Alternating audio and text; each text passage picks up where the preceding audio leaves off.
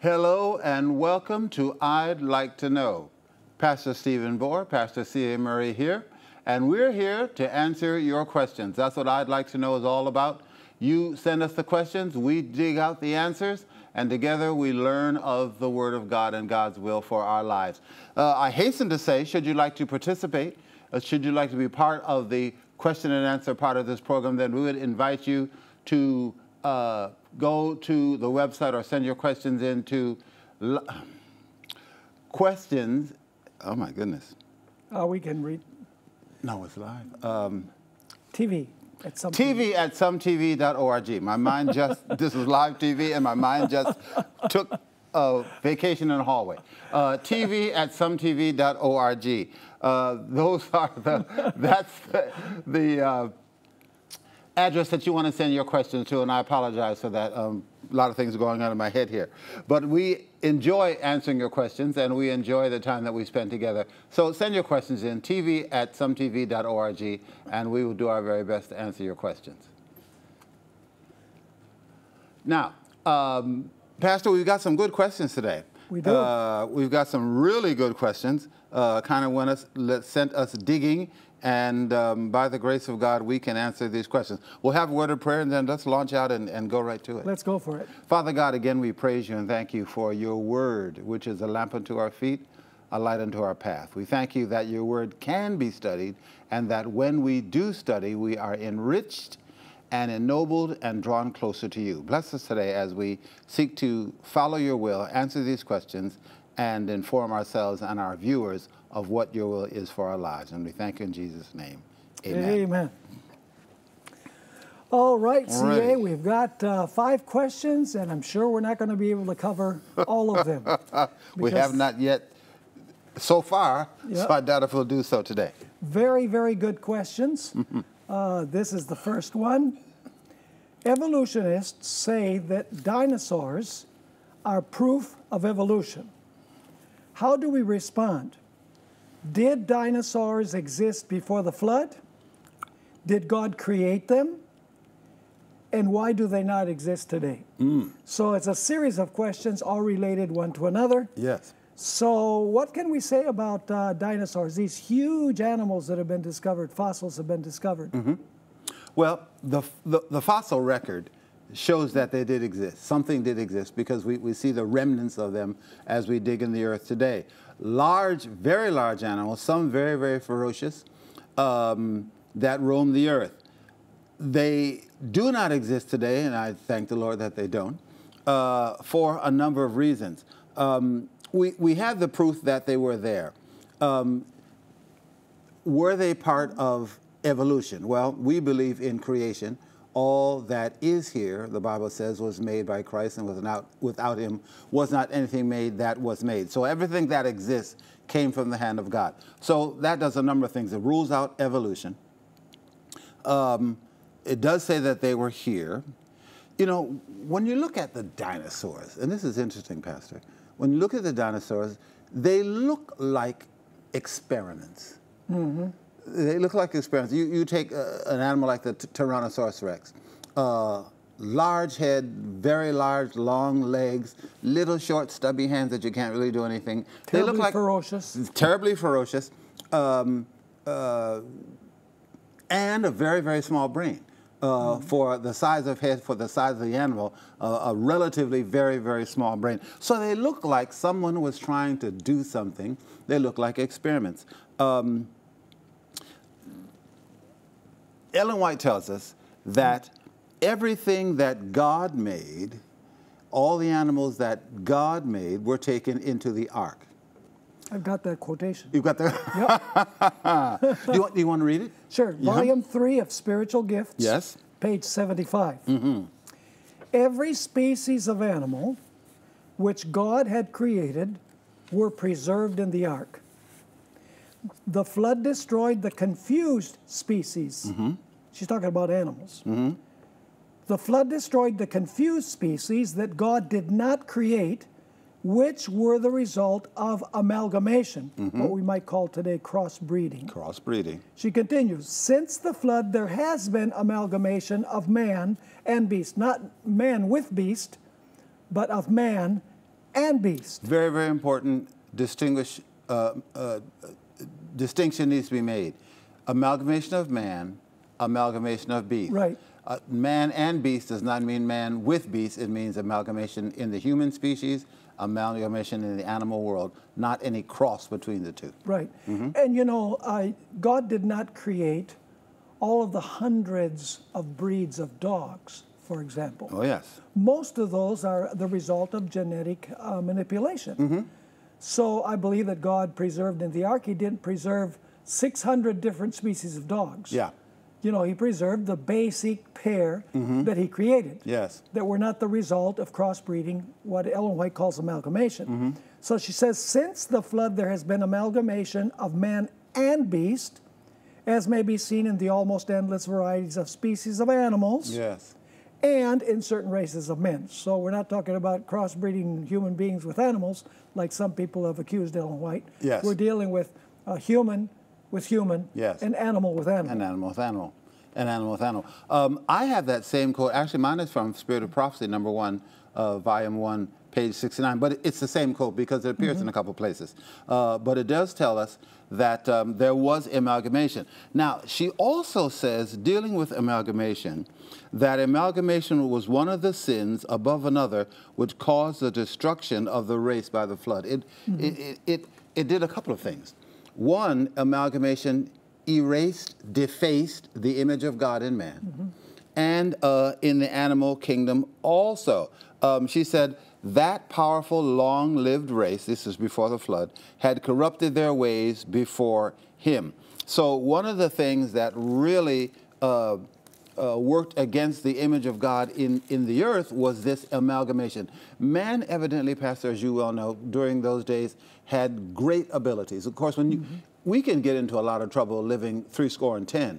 You have 9, 6, 7, 8, 9, 1,000 years to sort of hang around. You can get into a lot of devilment, you know, and you have a massive brain, you have great intelligence, and you have longevity to do some of these things. So mankind in playing, and she uses this term, confusion, that it confused the people, and the confused species, as you just read, were not taken into the ark because the Lord did not want them. He did not make them. He did not create them. They were a product of man's maneuverings, so they weren't taken into the ark. And she defines the amalgamation of humans as mixed marriages between the sons of God and the daughters of men. And the daughters of men, of course, were the corrupt descendants of Cain's genealogy. Yes. And the sons of God were the descendants of Seth, the righteous. Seems like when there's an intermingling of the righteous with the wicked, it not only affects the mind, but it also affects the physical nature. The physical nature. Because of all the habits that worldlings, so to speak, practice. Yeah, and it's sad, and of course we have counsel today to marry, to choose to marry people who love the Lord, who are of the same mindset. Because when you put light with darkness, sadly in this world, darkness seems to triumph. And light does not seem to, now this is not a hard and fast rule. There are some times when these things work out, but it's very, very seldom, and it's against wise counsel to marry out of your faith, out of your faith and belief systems. So here we have this this amalgamation in the human. Now I need to put this also, Pastor, because there have been some who have said that when she talks about the amalgamation of races, that there is a cursed race that came out of that. We need to sort of step back and disabuse ourselves of that idea, because it's not biblical, it's not supported by the Bible or the writings of Ellen G. White. So we just want to sort of tap that and say that it's not something that we believe or and accept. that idea of the cursed race actually comes after the flood. Precisely. You know, it doesn't have anything to do with the amalgamation of beast with beast and man with man before the flood. Yeah. I have another couple of quotations here. One is from Spiritual Gifts, Volume 3, page 92, where Ellen White wrote, "Bones of men and animals are found in the earth, in mountains, and in valleys, showing that much larger men and beasts once lived upon the earth. I was shown that very large, powerful animals existed before the flood, which do not now exist." She gives the impression here that perhaps there were some large animals that God created that didn't survive the flood. And then there's another one. This one is in volume 4A of Spiritual Gifts, page 121. She states, there was a class of very large animals which perished at the flood. God, and then she gives the reason. God knew that the strength of man would decrease. Yes. And these mammoth animals could not be controlled by feeble man. Very, very true. Of course, we have some general idea of the stature of Adam and Eve and the race of great men of renown who lived before the flood. And of course, once we began to eat meat and other kind of things that happened on the other side of the flood, stature was decreased, longevity was decreased, strength and moral vigor were decreased, mental vigor was also decreased. So to try to wrestle with these giant creatures, we couldn't do that successfully. So God in his mercy did not allow them to come through. In fact, Ellen White stated that man before the flood had 20 times, Adam had 20 times the vital energy that we have. Can you imagine? You know, and of course the evolutionary model is that as you go back, you have primitive man, less intelligent, more of a brute, running around with stone hatchets, killing the dinosaurs, you know. But the Bible perspective is that the further back you go, the more vital energy human beings have, the longer they live, and the more capacity they have. Imagine an individual working in a science lab for 900 years. With 20 times the mental energy. These people before the flood, you know, especially the wicked, they were doing incredible things in the realm of genetics. Yeah, we have it totally upside down. The further you go back, the wiser and stronger man gets, not the weaker and dumber. They lived a long time. Well, they decided, let's build a tower that can reach to heaven.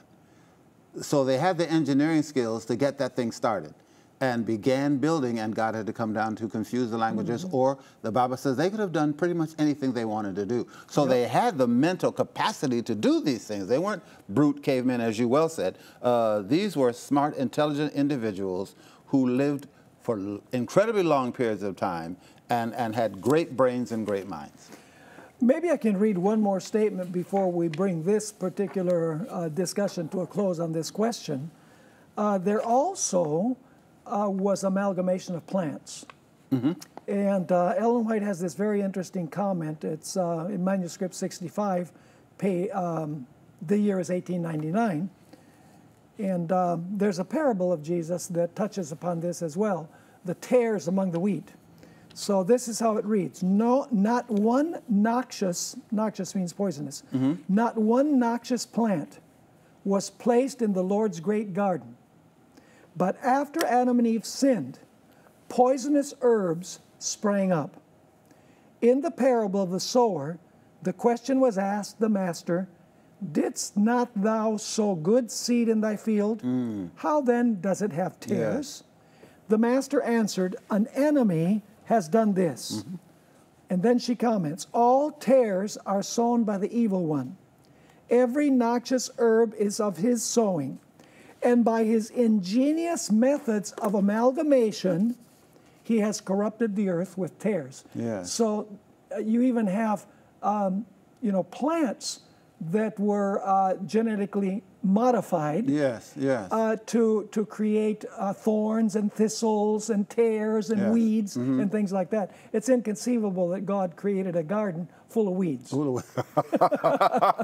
Very, very true. Well, we see this today, Pastor. You and I have traveled pretty extensively on planet Earth. There is a brand of corn here in the United States that is incredibly sweet. You know, corn on the cob. Very, very sweet. You don't, and it's been genetically modified to be that sweet. Once you leave the United States, you don't find that sweet, sweet, sweet corn in other countries because they haven't done that. It's a product of North America, and our tastes have become accustomed to it, to the extent that sometimes you go to countries and you find things that are not so sweet and you don't really like them because your tastes have kind of been adulterated a little bit.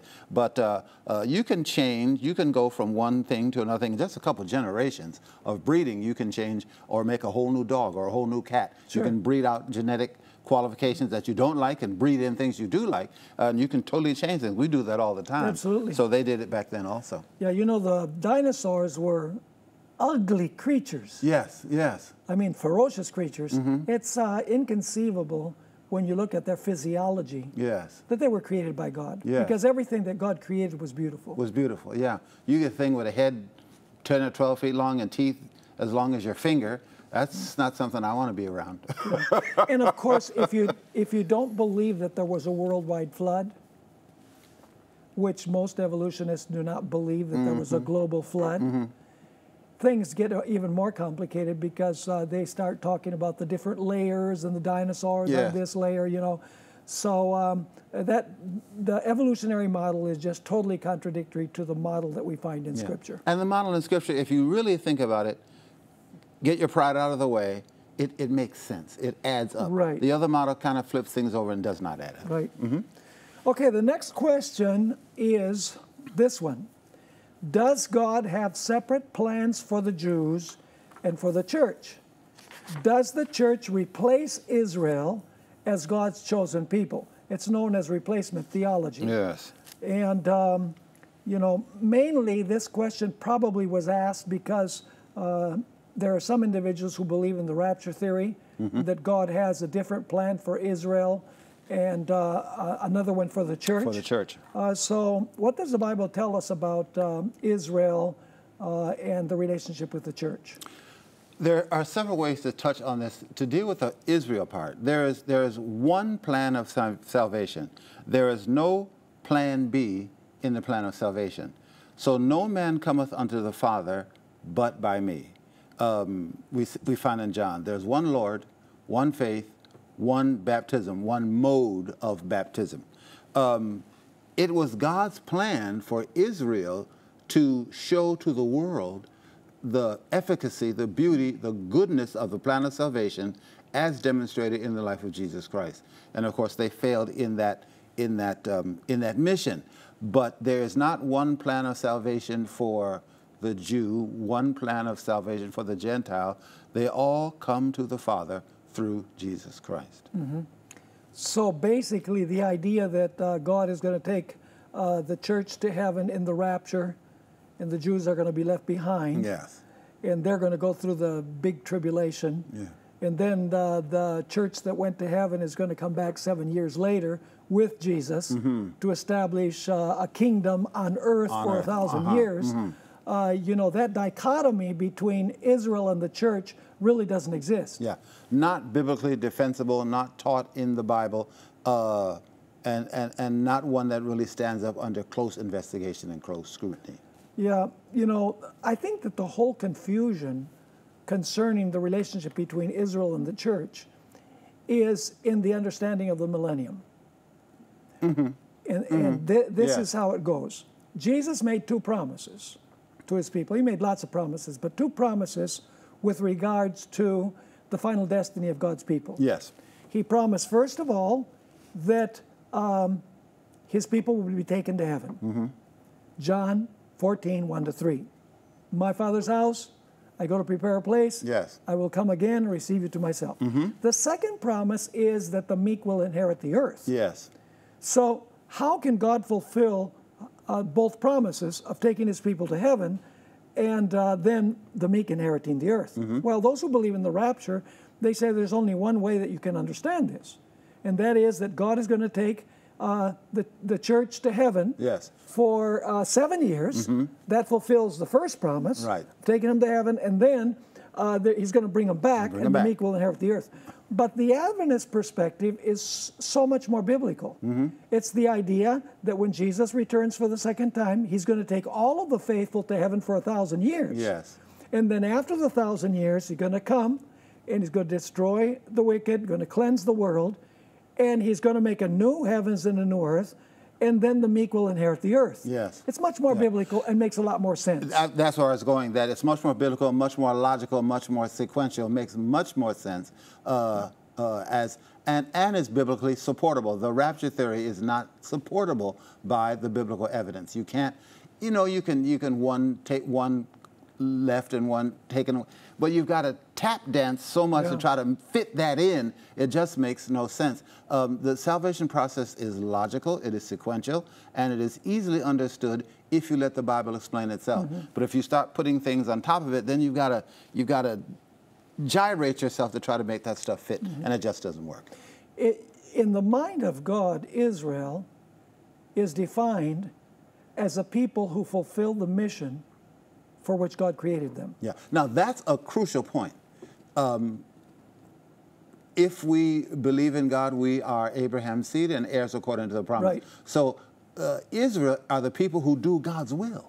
Right. And in these modern days, we are spiritual Israel. Once you broaden your thinking to encompass that and to accept that, then it becomes a lot clearer if you just don't get stuck with Israel being the Israel of old and no one else can ever be classed as Israel. So in other words, the church does not replace Israel. The church continues Israel. Well said. And Right? accurate. And biblically accurate, yes. Let's go to Revelation 12 just for a moment. I'll prove that this is exactly the case. You know, that the church is a continuation of Israel. It is not a replacement for Israel. No. In Revelation 12, verse 1, very interesting. I'll just wait for a second till you get there. Here we are. If you want to read verse 1. 12:1. Now a great sign appeared in heaven, a woman clothed with the sun, with the moon under her feet, and on her head a garland of 12 stars. Okay, and then we find in verse 2 that the woman is in a certain situation. Then, being with child, she cried out in labor and in pain to give birth. Okay, so what does the woman represent here? People say, well, it's Mary. Well, no, it's not Mary because the child is born and then the woman has to flee to the wilderness for 1,260 years. I don't think Mary has survived that long. No. So basically you have this woman and she's with child. So the woman exists before the child. Indeed. That's a dumb statement. But the woman exists before the child. No, but it's necessary because of the way theology has just sort of been turned upside on its head. To make the woman exists before the child. The woman gives birth to the child. So the woman exists, the church, Yes. represented by the woman, exists before the birth of Christ. Precisely. So that's the Old Testament church. But then later on, in verse 6, it says that the woman flees to the wilderness for 1,260 days, which represent years. Yes. So that's the New Testament church. So in other words, there's only one woman. There's only one woman. The Old Testament church is represented by that woman. The New Testament church that flees during the papal persecutions is the same woman. The same woman. church. Precisely. So that's why I say that we're dealing with continuation theology. As opposed to replacement. We're not dealing with replacement theology. Exactly. Because Well said. according to the Apostle Paul, a true Israelite is one who has accepted Jesus Christ as Savior and Lord. Amen. Amen. In fact, why don't we read a couple of verses to that effect? You mentioned one of them, Galatians chapter 3. And we want to read that because that's really important. Galatians chapter 3. And let's read verse 16 first of all. Galatians 3 and verse 16. All right. You want to read that? Now to Abraham and his seed were the promises made. He does not say, and to seeds as of many, but as of one, and to your seed, who is Christ. Okay, so there's only one real seed. There's only one seed. And that real Correct. one seed is Christ. However, when the seed falls into the earth and dies, Yes. it produces many seeds. many now, seeds. who are the many seeds? Notice verses 26 to 29. Okay. If you want to read those too. Here's 26. For you are all sons of God through faith in Christ Jesus. For as many of you as were baptized into Christ have put on Christ. There is neither Jew nor Greek. There is neither slave nor free. There is neither male nor female. You are all one in Christ Jesus. And verse 29. And if you are Christ, then you are Abraham's seed and heirs according to the promise. Clear as day. Clear as day. So in other words, we are the seed's seed. You are the seed. Very true. It's kind of like I have a garden in my backyard, a very small one, because it's a small plot. And I have several tomato plants. Now that tomato plant came from one seed. Yes. Huge tomato plant with dozens of tomatoes. Yes. So when Jesus died and was buried and resurrected, It's like the germination of a seed that eventually is going to produce many, many seeds. Many, many seeds. So that's why Isaiah said he will see his seed. And he's going to be satisfied. And he's going to be satisfied. He's going to True. be happy about it. Yes. One more verse because time is just about up. Romans chapter 2 and verses 28 and 29. The Apostle Paul makes a very interesting statement. And we need to remember that Paul was a Jew. Oh, yes. He was an Israelite indeed. And in verse 20 and 29, Paul says, not everybody who is a Jew is a Jew. So what does he say there? Verse 28, for he is not a Jew who is one outwardly, nor is circumcision that which is outward in the flesh, but he is a Jew who is one inwardly, and circumcision is that of the heart in the spirit, not in the letter, whose praise is not from men, but from God. So, according to the Apostle Paul, Yes. of the tribe of Benjamin, circumcised the 8th day. A Jew of a Jew. Yeah, according to the law, Yes, blameless. blameless, yes. So what is his definition of a Jew? Is it someone who is physically a descendant of Abraham?